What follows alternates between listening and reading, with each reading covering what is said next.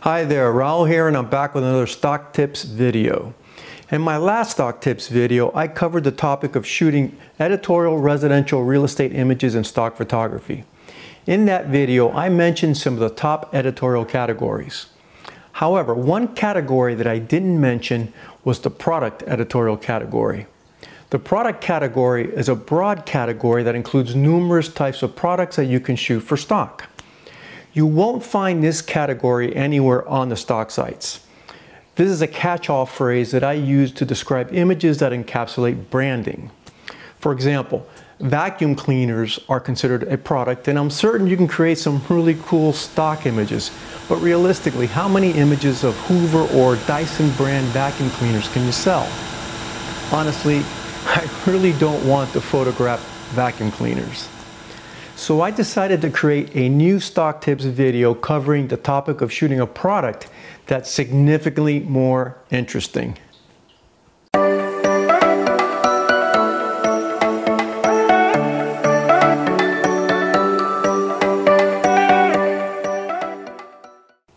Do you love classic cars as much as I do? I grew up in the 1960s and 1970s, and I love the American muscle car era. And if you go further back in time, there's some beautiful automobile designs from the Art Deco era that influenced future generations of car builders. I spent countless hours in my early teens building model cars of all the classics. I had 3 shelves in my bedroom with rows of cool-looking cars, ranging from the Shelby Mustang, the Camaro Z28, I had the Dodge Charger, and the 1963 Corvette split window, one of my favorite cars of all time. I still wish I had those model cars. Since I'm a lover of classic cars, I always enjoyed going to classic car shows. And since I'm a photographer, I love capturing images of those timeless classic cars. I use local car shows as opportunities to capture stock images of these beautiful cars. I will show you some of the images of the cars I've photographed over the years, and I'll share with you my techniques that help me produce some top sellers on the stock sites. Although we're still faced with the COVID pandemic, public events are slowly starting to come back around. Car shows are on the cusp of starting up again over the next 6 months. It's very important to make a distinction between shooting an event such as a car show and shooting the cars in the event. Why is this distinction important? It's important because the style of images you create will attract buyers looking for those specific styles. Therefore, you don't want to be pinned down to just one style of photography. Here's a few images from a local car show in Miami.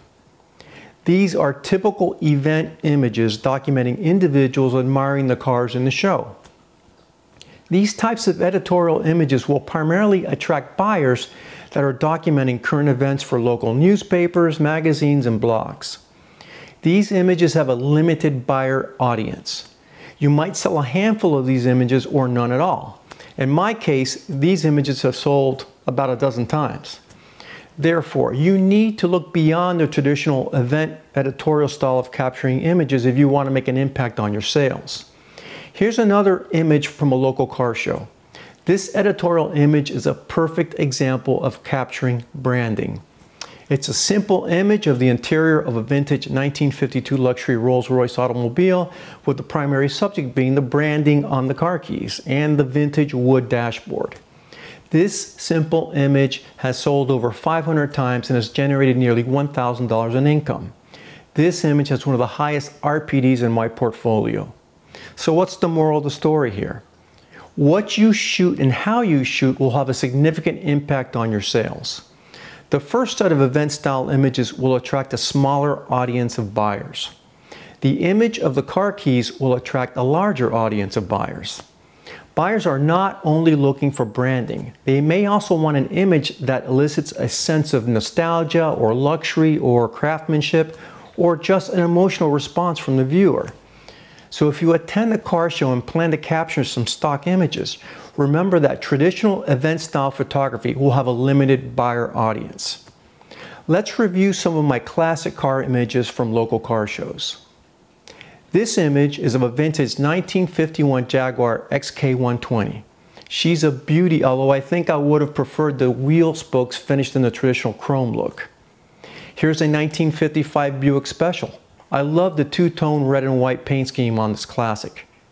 Here's a 1956 Cadillac Series 2 convertible. This car is enormous. It looks even better with the top down. And here's a 1947 International tow truck. This truck was so cool looking. You don't see many vintage trucks at car shows these days. What do all these images have in common besides the cars being painted red in color?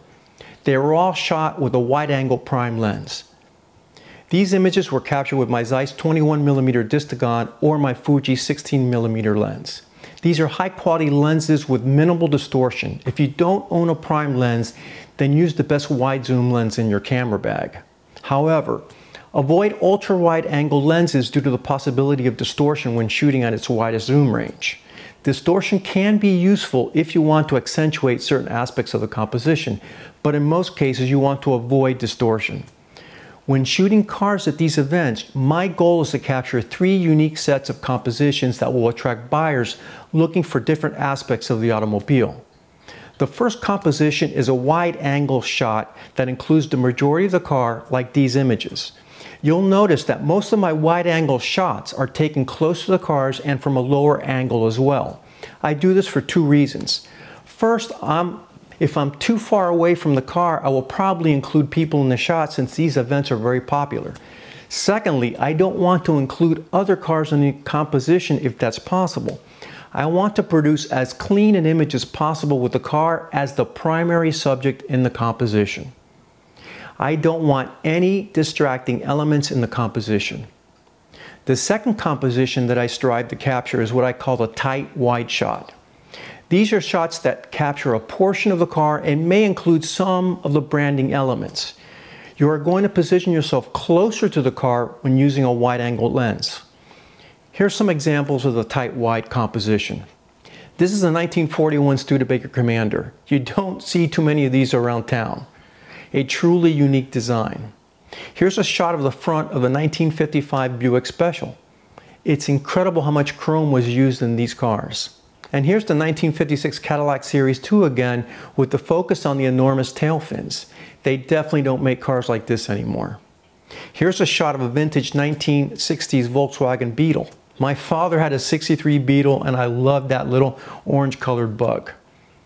And here's a tight shot of a beautiful late model Ferrari supercar. Who doesn't love a Ferrari? All of these images are frequent sellers.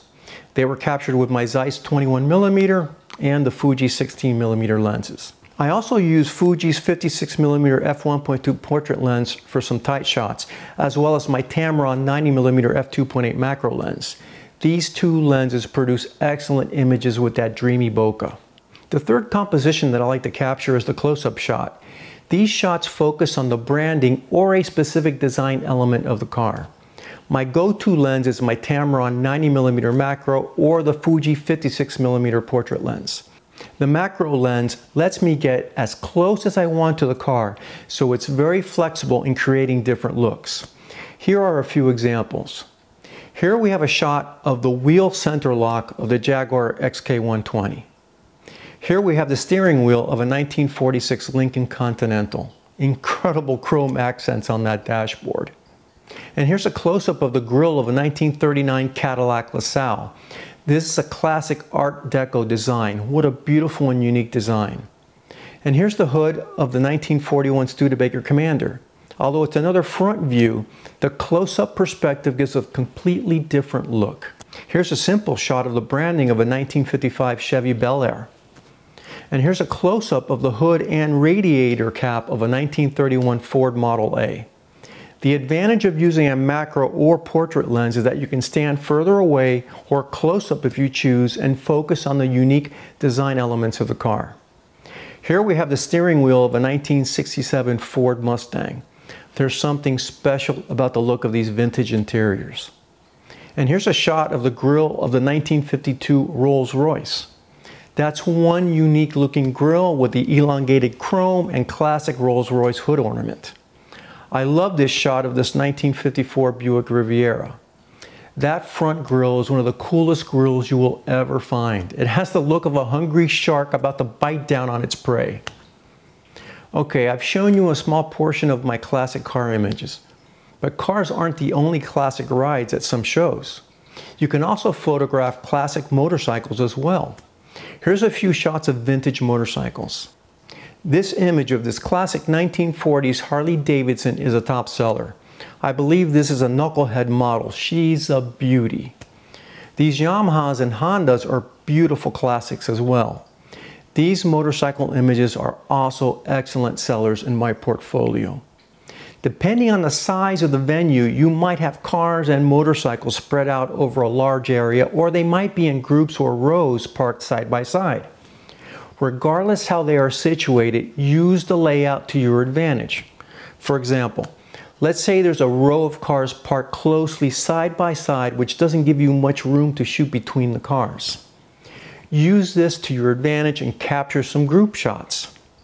Here's a perfect example with a row of classic VW Bugs. This image is also a frequent seller. Here are a few more tips to help you at these car shows. Arrive early. You certainly won't be the only photographer at these events, so get there as early as possible to avoid the big crowds. Go light. Don't be weighed down by a huge backpack with excessive camera gear.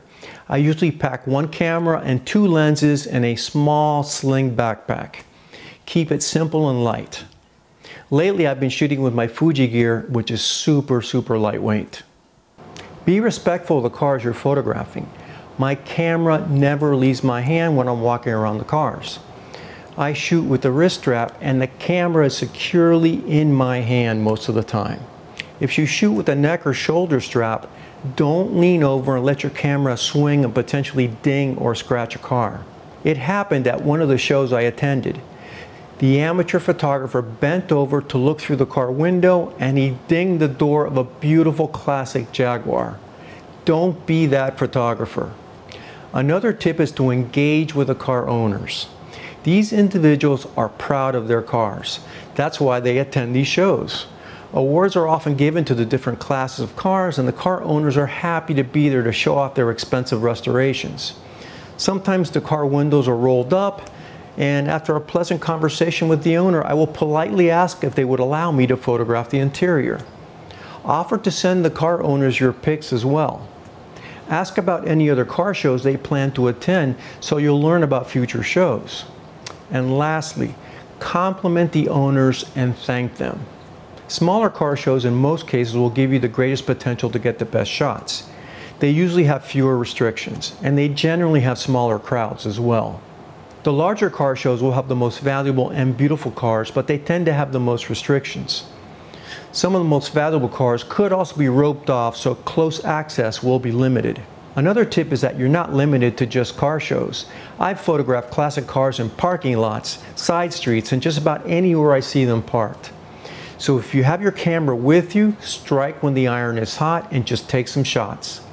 One last note is that some agencies may not accept certain brands and certain compositions. For example, iStock Photo will generally not accept images of brands when submitted as a cropped close-up shot. Adobe Stock and Shutterstock and the smaller agencies, on the other hand, will readily accept these submittals regardless of the composition. Once COVID restrictions are relaxed in your community and car shows are permitted, then here's your opportunity to expand and enhance your stock portfolio with some unique images. If you love classic cars, then you'll enjoy these events and you can earn some extra income at the same time. Okay, this wraps up my video. Thanks for viewing, and if you liked it, please hit that thumbs up. I have other videos on stock photography, so check them out for more valuable tips. And please hit that subscribe button if you find value in my videos.